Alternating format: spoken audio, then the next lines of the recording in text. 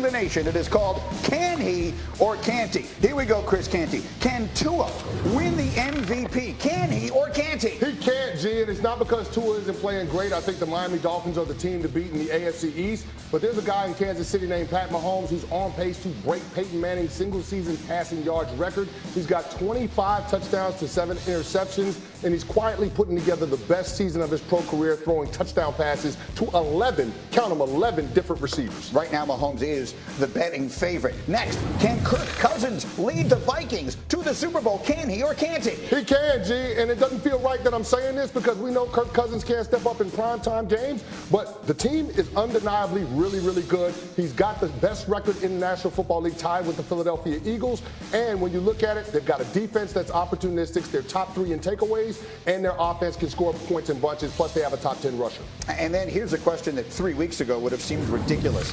Can Tom Brady win his 8th Super Bowl? Can he or can't he? He can, G. I'm not going to bet against Tom Brady. I'm just not going to do it. And even though they're 500 right now, this team is still in position to win their division. And if Tom Brady gets to the dance, how can you bet against him? He's 21-5 in home playoff games, G. He's made the playoffs 19 times. Only 3 of those playoff trips, Tom Brady was one and done. So there's a chance that he's going to make a deep run once he gets to the postseason. You know, it's such a week-to-week league. The last 2 weeks, they've looked so much better, and all of a sudden, a lot of us believe. And then I found these comments really interesting. Bruce Arians talking to a Buccaneers blog, and his take on the season. He said, I don't think it was fair to Byron, meaning Leftwich, when they were struggling earlier. Nobody is going to say that Brady was playing bad, but he was playing bad. He then goes on to say, I'm really optimistic about the rest of the season. First off, we're getting healthy. Tom smiled at practice last week. For the first time this season, he's going to be fine. I thought that was... It's just worth, I don't even know exactly what to make of it, but when you hear Bruce Arians say, hey, no one else is going to say it, but I'm going to say it. Brady was playing bad, and now he looks better. And, you know, again, we all understand the announcement they made a couple of weeks ago. Maybe that removes a little bit of pressure from him. I don't know what it is. One way or another, what are you seeing right now? Yeah, I mean, I think Bruce Arians and his loose lips might be the reason why he's not the head coach of that football team anymore. But I appreciate it, Bruce. Please keep talking. And it may be true. I didn't see Tom as the issue coming up until this point because there were so many other things to point to, but this team feels better now because their defense seems consistent. I know it's not fun to talk about. I know we want to point to Tom Brady and say he can do this, he can do that, but we all know when they won the Super Bowl in Tampa Bay, it was the defense that dragged them through the playoff run, and it is the defense that is going to get them in and make them good enough to be competitive this season, if anything does. It's not going to be Tom Brady, it's not going to be those receivers, and it's certainly not going to be the offensive line, and I don't think it's going to be Bruce Arians or his Kangaroos. Well, maybe not. Again, I just thought that was worth hearing, but I agree with you. I'm not sure it means anything. Here's what I will say, and again, now mine is that rare genius that will not be fully appreciated until long after my time.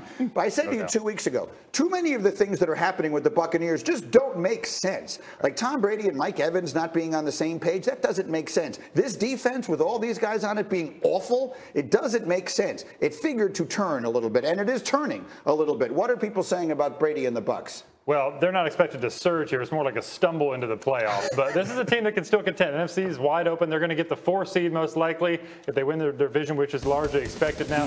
Talking to people privately in Tampa, they know like they're just simply not as good as they were the last 2 years. Like they've lost too many pieces, too many injuries, and they really need young players to actually help them spark things. Rashad White, running back, Cade Otton, the tight end, 2 rookies they really like. So they're hoping that infusion of youth actually helps them get to the finish line. Now, I like it. Look, a couple of years ago, we saw them go on a somewhat unexpected run after their bye week. They never lost again. They never looked back. They won the Super Bowl. I'm not saying that's what's going to happen here, but I don't know that it feels impossible. You talk about the 4 seed, maybe even the 3. The teams out west have a lot of losses as well. Things could shape up kind of nicely for the Buccaneers. If you look at their schedule coming up here, they got some winnable games. Yeah, I think they've only got 2 teams on their remaining schedule that have winning records, so you feel good about that. You also feel good about them winning a division because they're going up against 3 teams that have backup level quarterbacks. So I think that'll give them some runway to figure out their identity.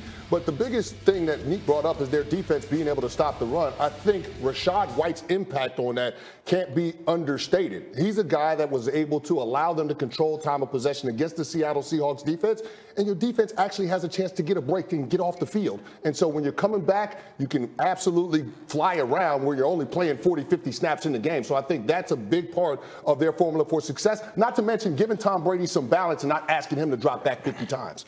Let me ask you one more thing. I thought you wanted to. No, I did, because part of Chris's sale on the Bucs is that they don't play any teams with winning records for the rest of the season. The Bucs also do not have a winning record. Right. So, like, suggesting that they are already inherently better than all these teams are going to face, they have not been good this year. They've been so wildly inconsistent. And I guess the encouraging thing and the scary thing is, it's always a different hole on the ship. Right. If it was one hole, maybe you could go patch it. But it feels like every other week it's like, oh, secondary's not good, D-line's not good, O-line's not good, receivers dropping the ball. It just seems like something's going to continue to pop up. That's fair. But the one guy who has always been able to patch almost every hole that he has ever encountered is Tom Brady. Yeah. And so when Bruce Arians says he smiled at practice last week, one of the things that we thought was missing from Brady was the all-in quality, the leadership quality. Maybe some of that is coming back with whatever resolution he's had in his personal life. Yeah, a fully focused Brady is good for everyone, and not only for his play and preparation, but for the preparation of everyone around. If Tom Brady is there and Tom Brady is locked in, it's really hard,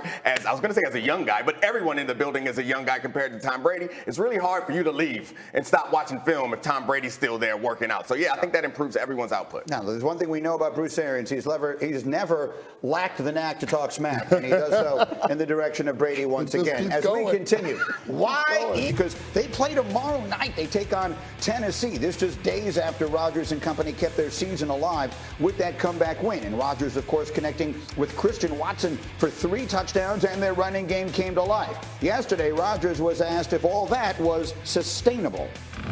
I don't know. I mean, sustainable is become one of those words that gets said a little bit too much, I think, this year. So I'm going to stay away from the sustainable. I think it's all week to week. It really is. You try and find your identity throughout the season.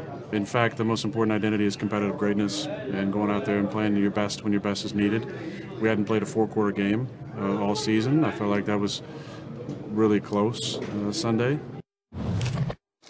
I'm sorry, I'm just looking at it. Is sustainable a word that we're using?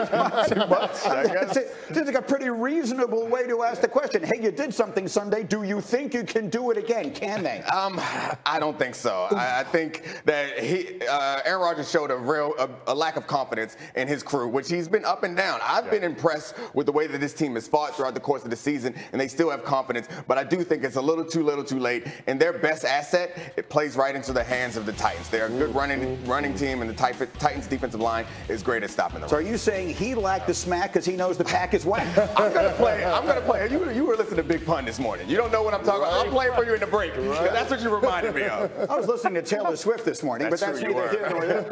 Actually, it took me 20 minutes in the car to write that. True story.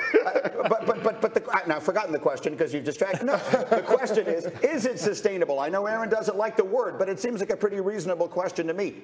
Is that the formula for that team? They need to win. They're in the playoffs now. Right? They basically need to win every game, and Tennessee isn't easy for anybody. Can they do that to the Titans tomorrow night? Well, Aaron Rodgers needs to pipe down. He's being too loud. But here's the thing. I do think there is a potential for this to be the formula that they replicate down the stretch. Now, I don't think they're going to have much success against the Titans, but they'll have opportunities against teams that are on their schedule in the back half. But what you saw was Aaron Rodgers being able to utilize the run game to create separation between second and third level defenders and take shots downfield with play action. I mean, the Christian Watson touchdowns, 2 of the 3 came off a hard play action with Aaron Rodgers turning his back to the defense. And there's a reason why in that game, he averaged more air yards per completion than any game that he's played in this season. 11 yards per attempt in the air, 16 yards per completion in the air.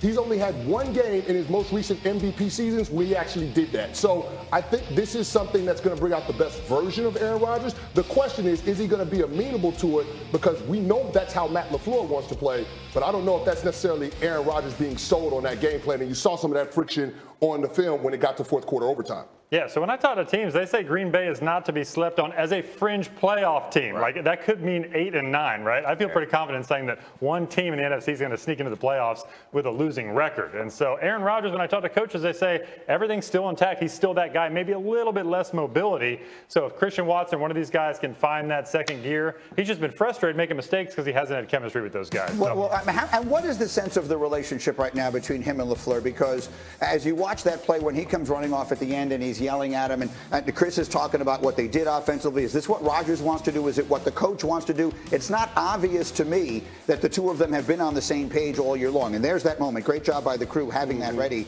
Yeah. There's that moment as he walked off the field after that third down at the end of regulation. What is the sense of just how satisfied Rodgers is with what they're doing in the Well, offense? the sense is when things broke down or when he needed a safety valve, he went to Devontae Adams. He always had that in his back pocket. Now that's gone. LaFleur and Rodgers have been pitted with each other to try to figure it out, and there have been some growing pains with that. And so I think the relationship, from what I hear, is still good, but you have moments like that have crept in.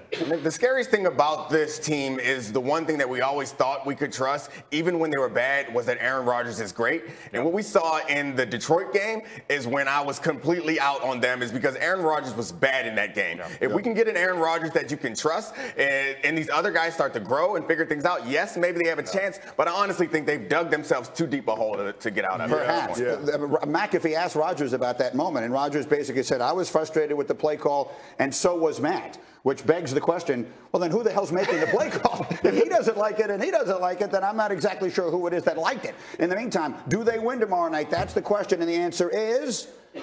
50-50 say yes, but the wrong side of the table says yes. the players say no. Why not? They can't stop the run. Yeah. I mean, gee, Derrick Henry coming downhill. Yeah. Good luck with that. And we know how physical that Titans front can be. We saw they hit Pat Mahomes 9 times, sacked him 4 times. I feel like if the Aaron Rodgers and that Green Bay Packers offense becomes one-dimensional, it could be a long night for Packers running game is almost as good, though. There's question marks around the coaching in Green Bay. You know where there should be no questions around coaching? Tennessee, quite possibly the best coach in all of football, Mike Vrabel. Okay, so we'll see if they're able to do it tomorrow night. That's where it begins. As we continue on a very